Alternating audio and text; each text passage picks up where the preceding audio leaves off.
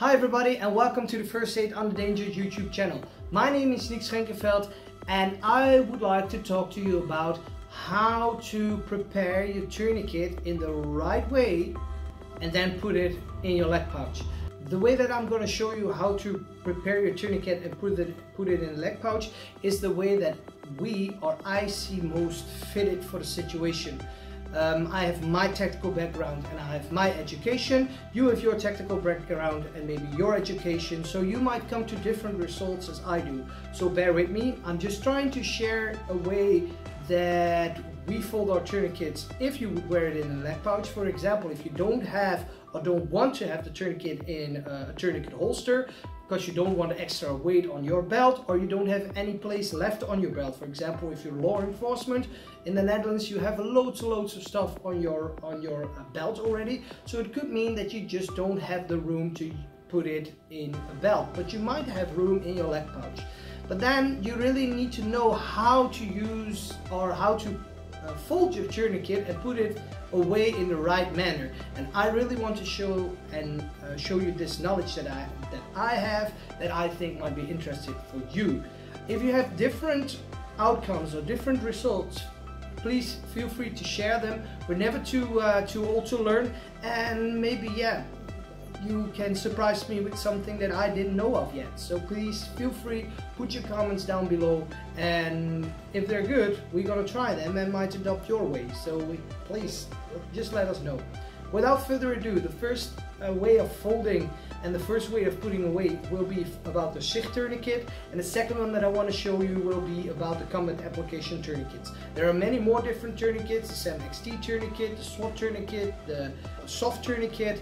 You can go on long, but I just want to show you two different ways of how you can fold a tourniquet in your leg pouch. The first thing that is very important about that is that you should know on which leg you're gonna wear your leg pouch. I'm a right-handed shooter, so that means that my leg pouch will be on my left side, and this is something that you need to take into consideration, because if I open up my leg pouch now, you can see I have the SICH tourniquet in here. And what I probably will do in case of an emergency, if I get shot or I want to help my buddy out, I will grab it and pull it towards me.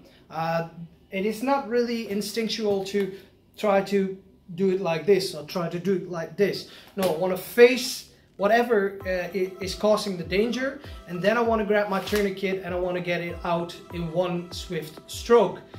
And then it needs to fold open, and it did, without any hustle and bustle that I see some people do. I need to be able to fold it open, and then I can place the tourniquet around the injured limb. Okay, but what do I need to take in consideration? There are pieces and buckles, there's the tourniquet rod, there is Velcro, there's all sorts of stuff that could get in the way if I want to place a tourniquet in my leg pouch. And this is something you need to take into consideration. So the way of folding, normally what you see most of the times is Velcro onto Velcro. This is ideal if you have multiple tourniquets in a bigger bag, because then the tourniquets won't stick to each other. But for self-application, it isn't the best way to do it like this. Instead of doing Velcro to Velcro, I'm gonna do non-Velcro side, and I place the Velcro side on top, like this. I want to make sure that the broadest part is before the elastic band. So that means this is the broadest part of my tourniquet, this here, the tourniquet buckle, but I also have this part. What I'm going to do is I'm going to place it under my tourniquet rod, so it doesn't come in the way when I try to pull it out. Now, if I place it inside my leg pouch, like this,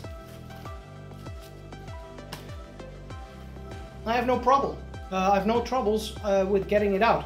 I can just pull it out without any problems. I can use my left hand or I can use my right hand without any problems, and I pull it out. So, what if I would have a combat application tourniquet? I use the SICH in black because we don't have the blue versions here yet. So this is the blue version. We always use blue for training. So the biggest problem of the combat application tourniquet would be this side. So if I would place it the wrong way, like this, Okay, I've placed it in here the wrong way and now I want to get it out. So I grab it and it gets stuck. You see what the problem is? If I am in a stressful situation now, I can't get my tourniquet out really quickly. So this is a problem. This is something you need to think about when you are preparing your material. So the same thing, I want a piece of non-velcro, and I made sure that I have, let's call it a handle that I can hang on to. Then velcro onto non-velcro side, just the same way. And then instead of getting this bigger piece on the back side, I'll make sure that it is before the elastic band, like this. Or if I were to have a situation, I'm just gonna close it up. Okay, there we go. We have a situation, I open it, it falls open, grab it and pull it out in one swift stroke. It opens on itself, it's on the right way, so I can just put it on there, and there we go. Walk to the beginning of your tourniquet, try to keep it next to you as close as you can, and there you go. Yeah? So as you can see, it's very important that you know how you prepare your tourniquet. Guys and girls, what I want to teach you is think about how you prepare your materials, and don't ever leave your tourniquet inside its plastic wrapping. That is absolute stupid. Over your tourniquet, make sure that you unwrap it before you place it inside, because the tourniquet needs to be ready to go, and then it is ready to go. If you have slippery hands because of blood, and there will be a lot of blood if you are helping somebody out with a massive bleeding, it will be very hard to open the package, and it will only result into more blood on the ground because it takes you more time to help. So please do not ever, whatever anybody teaches you, this is something that I really would like to address. Don't leave your tourniquet in the plastic wrapping if you have it in your gear set. If you have like a million extra back at home, you can leave them in the wrapping. It's a non-sterile product anyways, it's just a clean product. You can place it in your leg pouch or in your holster or whatever, in your eye bag, but please do not leave it inside the plastic wrapping. So that is actually everything that I wanted to share. This is a short video about how you can think about wearing your gear and how to wear your gear and what the consequences could be if you wear it the wrong way. So once again, thank you very much for watching. I hope you've enjoyed this video. Don't forget, if you would like to consider subscribing to our channel, click the notification bell also, and I'll make sure that you can visit our web shop, DutchTMCshop.com. It's in English, German and in Dutch. So if you only speak English or only speak Dutch, you can also go to our web shop, and I'll make sure to place a link in the description. For now, thank you very much for watching, stay safe and bye bye.